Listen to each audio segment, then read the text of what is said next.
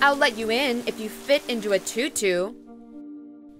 An hour before the ballet academy exam, I blacked out. I thought it was exhaustion, but turned out I was pregnant. Pregnant women shouldn't get out of bed, my fiance growled. I didn't want to lose my beloved, so I agreed. I continued training with the doctor's permission, though. Stop it! You'll hurt the baby! Keith shouted. After giving birth, I devoted all my time to my daughter. I wanted to return to ballet a year later. You're not giving up your daughter for stupid dance, Keith barked.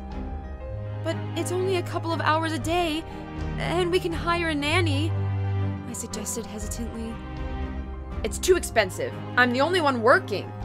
I'll decide where my money goes, Keith yelled. But I never stopped dreaming, and after I sent my little girl to school, I signed up for ballet class. Where do you think you're going? Keith stopped me at the door. He tipped all the stuff out of my bag and wiped his feet on it. You're too old for ballet, he sneered.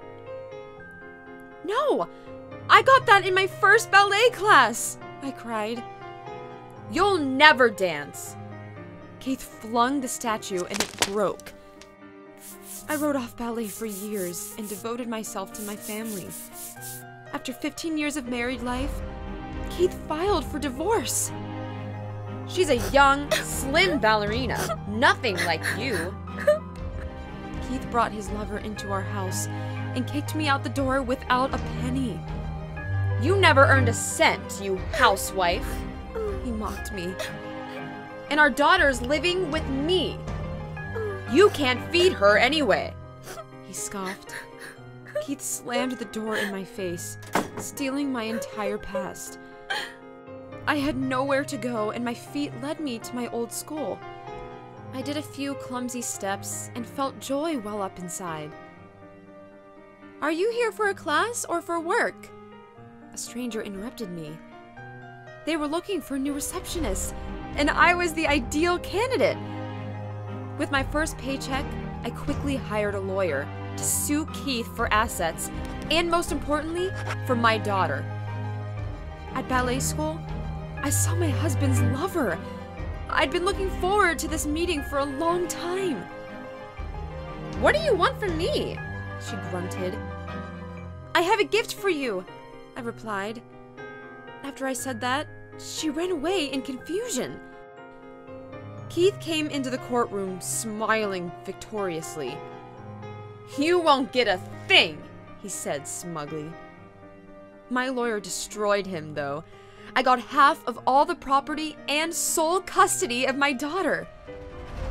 That's not all, I said to devastated Keith as a goodbye.